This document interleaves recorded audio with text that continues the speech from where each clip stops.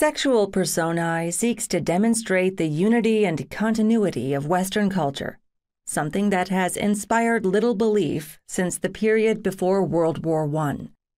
The book accepts the canonical Western tradition and rejects the modernist idea that culture has collapsed into meaningless fragments.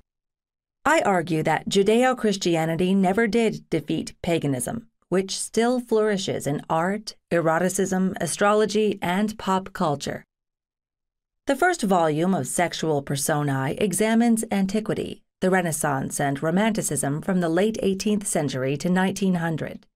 I demonstrate that Romanticism turns almost immediately into decadence, which I find throughout major 19th century authors, even Emily Dickinson. The second volume will show how movies, television, sports, and rock music embody all the pagan themes of classical antiquity. My approach throughout the book combines disciplines: literature, art history, psychology, and religion. What is art? How and why does an artist create? The amorality, aggression, sadism, voyeurism, and pornography in great art have been ignored or glossed over by most academic critics.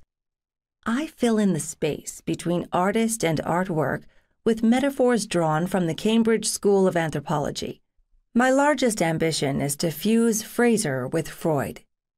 What is sex? What is nature? I see sex and nature as brutal pagan forces.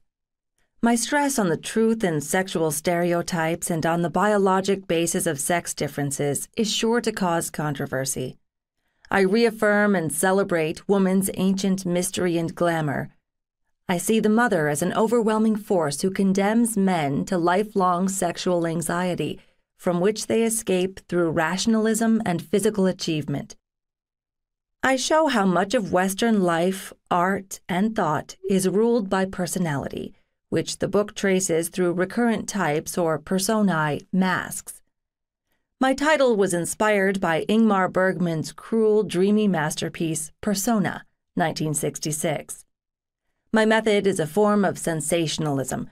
I try to flesh out intellect with emotion and to induce a wide range of emotion from the listener.